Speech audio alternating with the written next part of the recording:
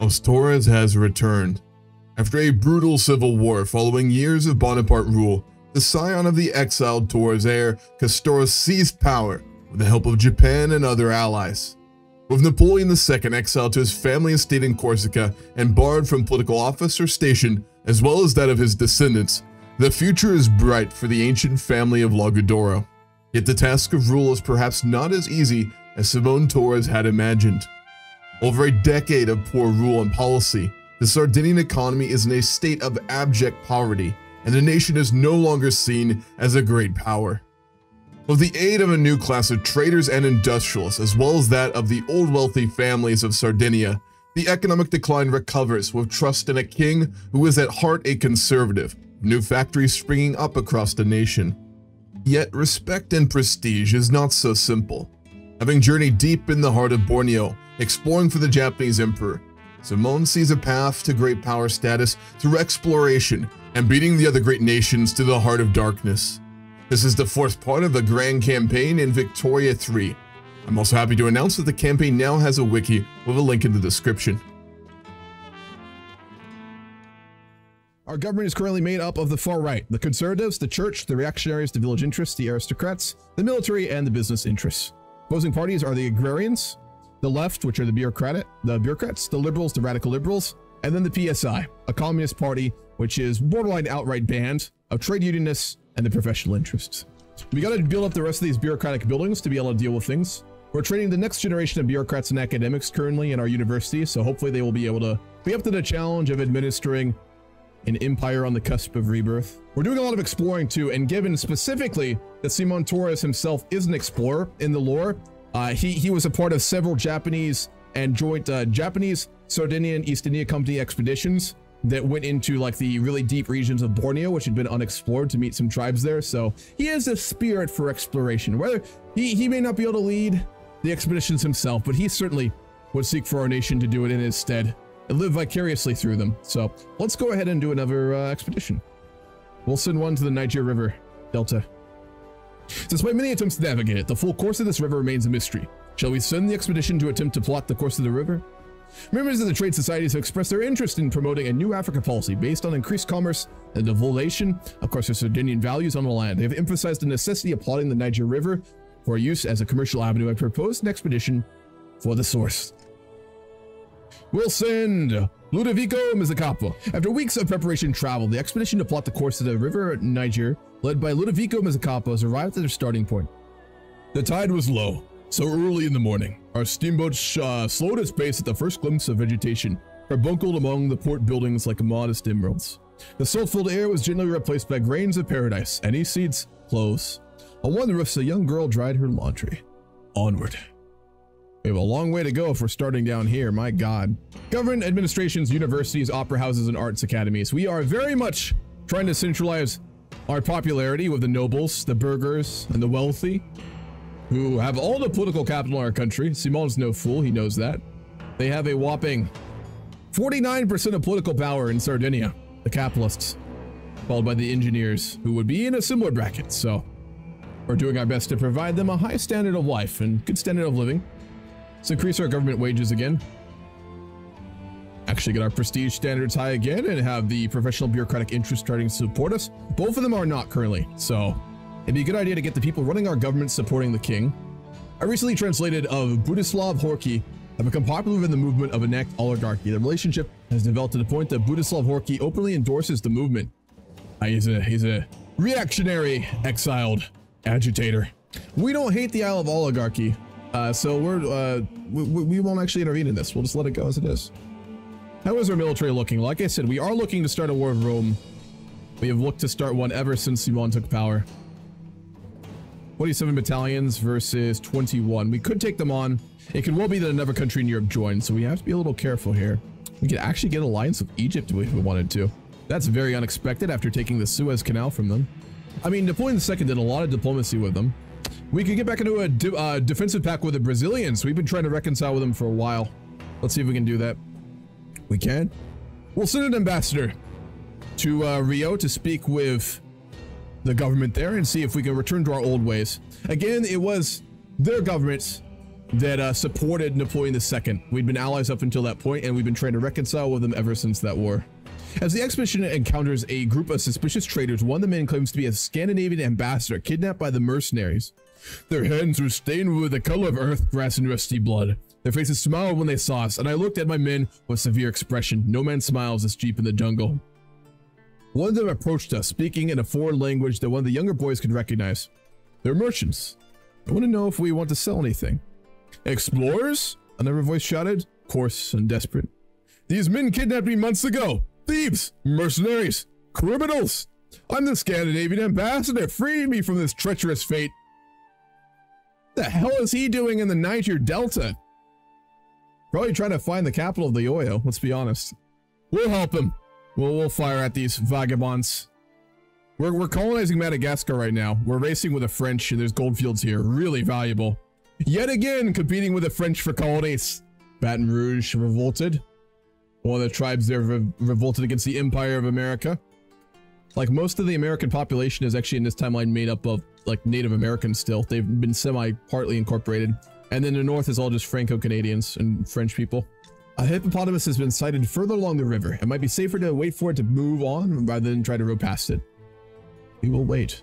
You do not want to screw up a hippopotamus, one of the most dangerous animals on the planet, and hard to predict. It moved on. Good. We're taking this real slow and real steady. Word arrives from the expedition that several of the members, including Ludovico Mezzacapo, have been kidnapped by a local king who is demanding a ransom. God damn it, we'll pay the ransom. We can afford it. We need to find the source of the Niger Delta. We're not really taken seriously as a major exploring nation in the world right now. We need to do something big to change that. A mining company has collapsed, trapping miners within the dark shafts below. The scale of the accident has made the tragedy a story across Campania and the nation.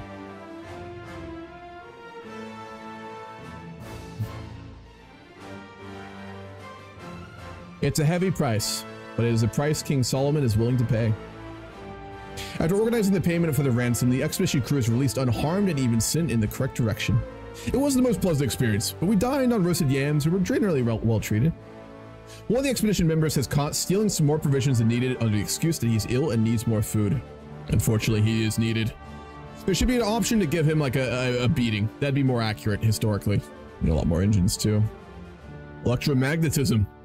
Electricity has been discovered. Do dynamite. That's the one we really want. The Pope is actually fully supporting us to unify Italy right now, ironically. Pope Francesco Solaro della Margherita, a hedonist explorer, swimmer, hunter. A very athletic guy. And apparently he likes to sail on ships too. He's an admiral and a jingoist. He's a big fan of us. He's actively supporting us to unify Italy. So, no war with the Pope. Savoy is also supporting us under Duke Abu al-Qasim. Oh my god, what the fuck is that? Abu al-Qasim Borkelon Ferrer. That's the Castellan dynasty. I mean, you can tell underneath that robe he's just like absolutely ripped like season 3 Uncle Iroh in the Avatar, you know? Same thing. We actually completed the Nigeria expedition. Ludovico Mezzacapo has returned triumphantly. The course and termination of the Niger River has been plotted. I had always imagined I'd feel an immense happiness. A happiness so bright and loud that you'd be able to hear it. All the rivers converge here. Maybe I was expecting the torrent of water, a force so obvious that it couldn't be ignored. But the Niger diverged in smaller streams, almost losing its identity. Which one was the real river? Wouldn't all of them be the real rivers? Perhaps none. As the ship of Theseus. When does a thing stop being a thing? No? He's an explorer now, and we have explored the Niger River. We are now officially one of the great exploration nations in the world. After such a successful expedition, I think we go for the big fish now. Much like the Pope, we're gonna catch us a whale. Despite hundreds of years of searching, the source of the Nile still eludes us. Shall we send an expedition to attempt to plot the course of the river? We shall! We'll send Ludovico Mezzacapo.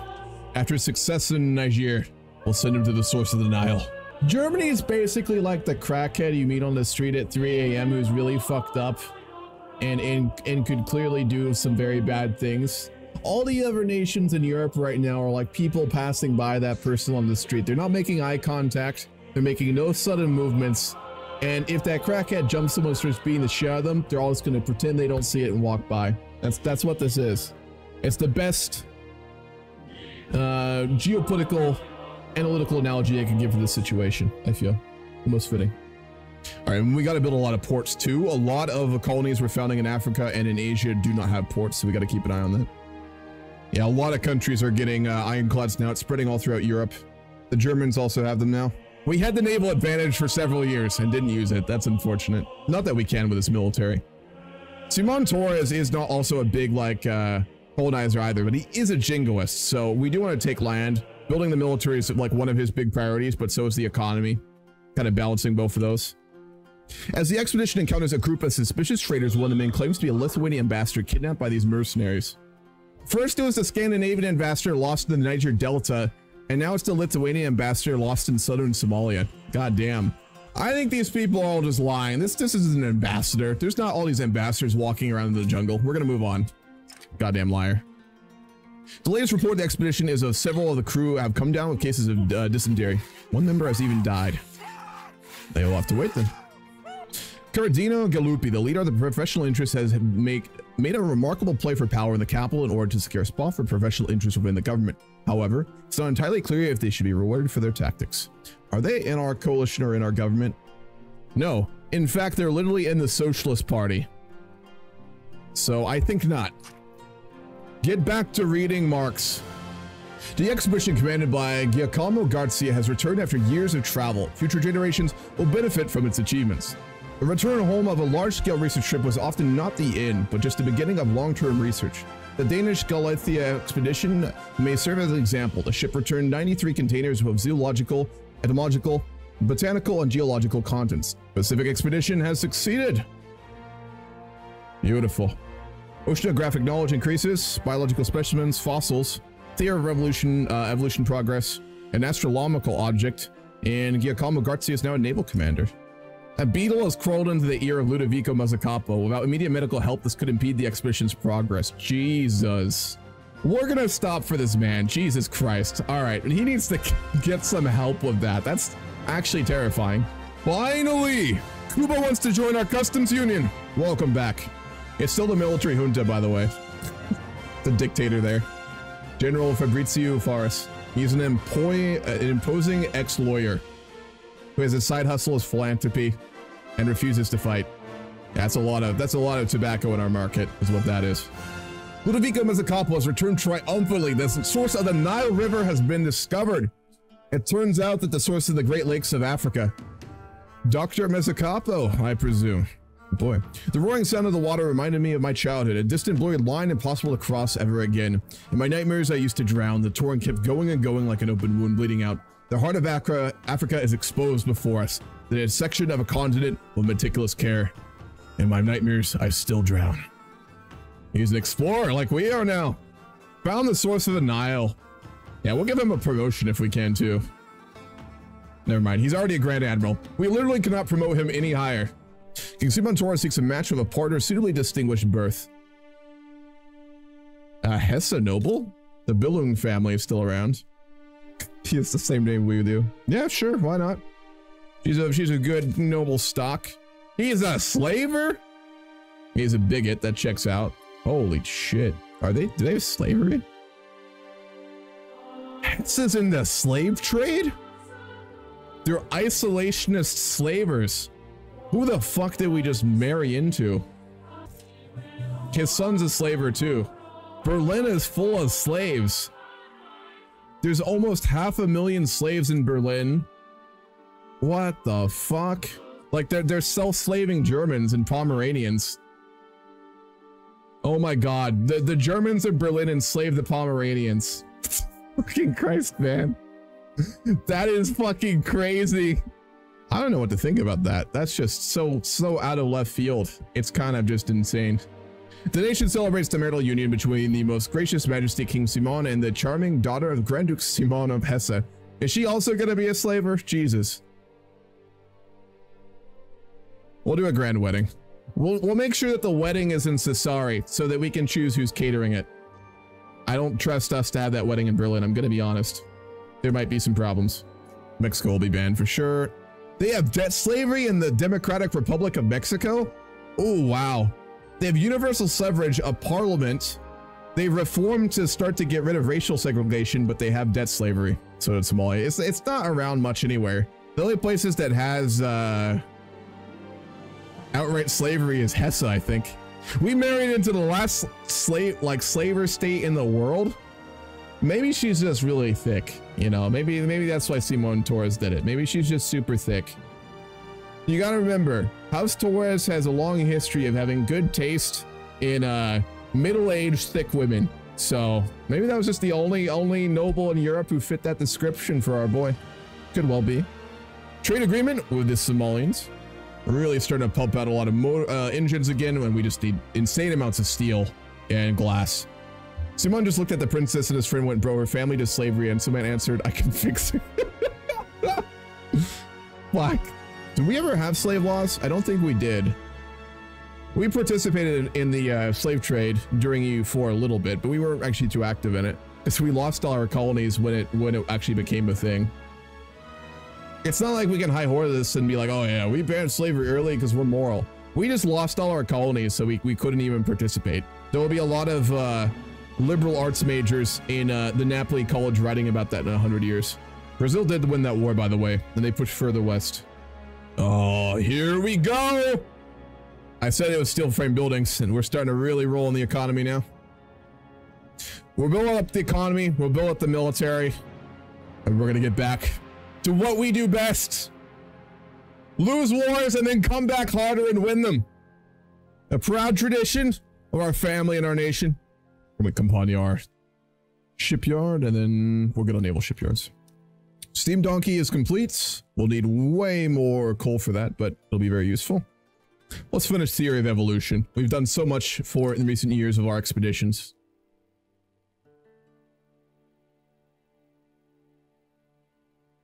The Chagatai want us to join their customs union. This is the second time they've asked. They're still being polite about it. We need to very politely decline.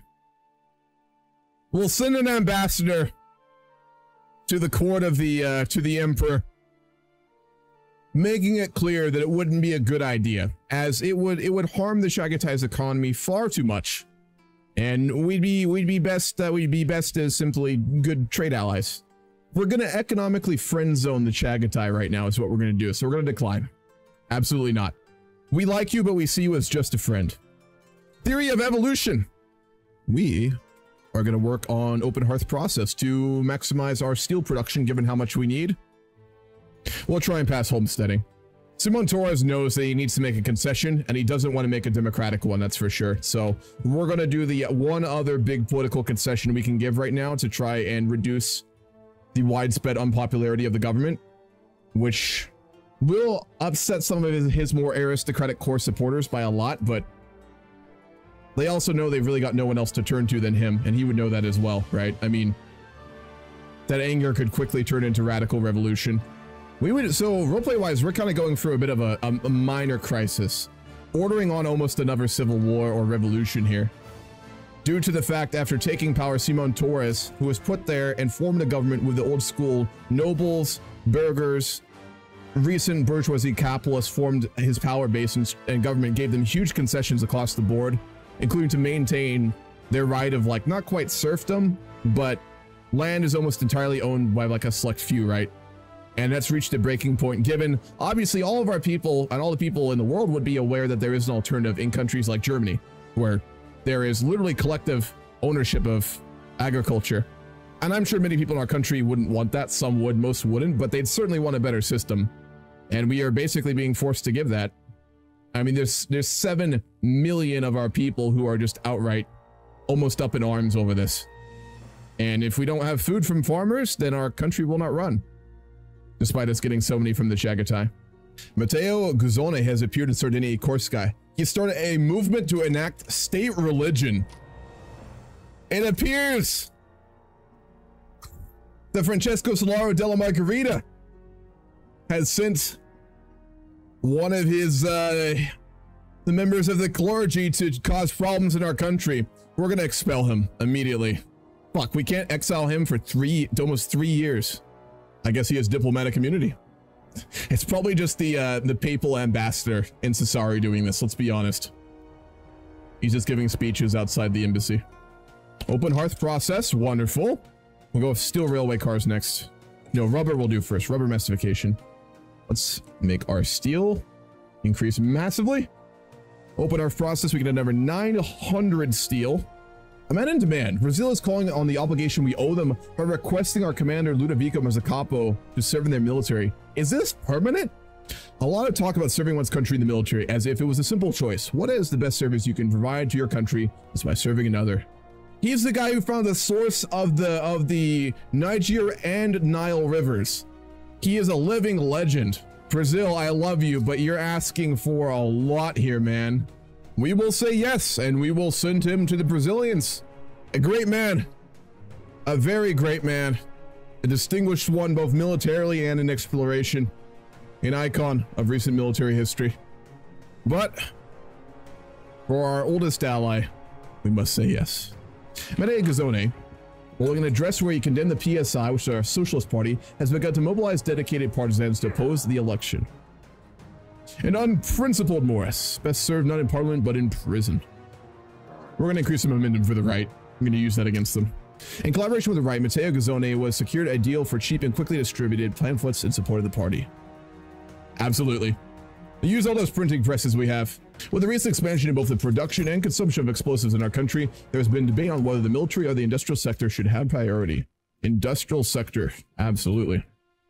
So work on mutual funds. We've always been on the cutting edge of like joint ownership and currency standards, at least in EU4, so we'll go for mutual funds a little early. We also have literally joint ownership by many of the wealthy and probably middle-class people in the Sardinia and East India Company, so mutual funds makes sense for us to have them.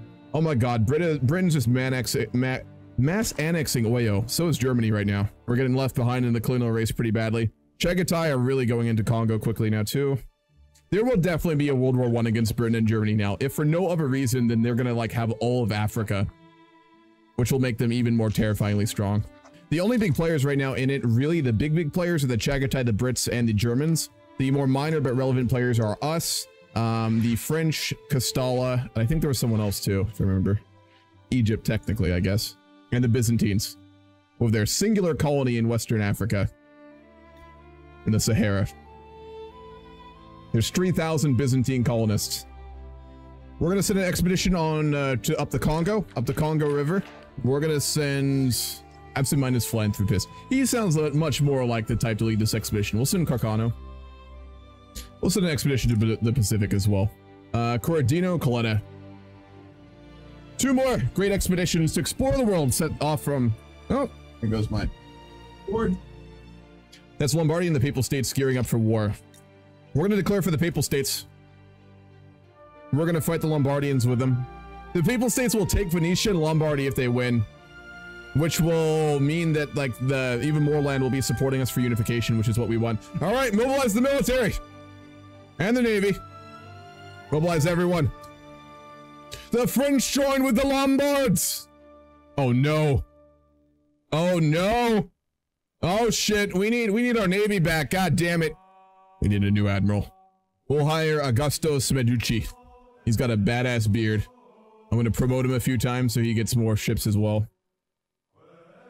We'll make him an admiral. You're getting promoted out of convenience. Our other admiral is currently lost up the river of the Congo, so we haven't seen him for a few months. We don't know if he's coming back. Simon Torres finally has the war he's been wanting for a while. He'll be able to go fight in Brittany alongside dirty Republicans from Britain. They back down. Oh, no big war. Lombard, the Queen of Lombardy backed down. That's embarrassing for them. To be fair, Britain, us, and Papal States would have wiped the floor of France and Lombardy. They are not what they used to be, neither of them. The Papal States no longer support us as the unification candidate after we supported you in the war? Wow. We got played by the Pope. Francesco Solaria del Margarita has played us. He was only using the support in order to gain territory in Italy.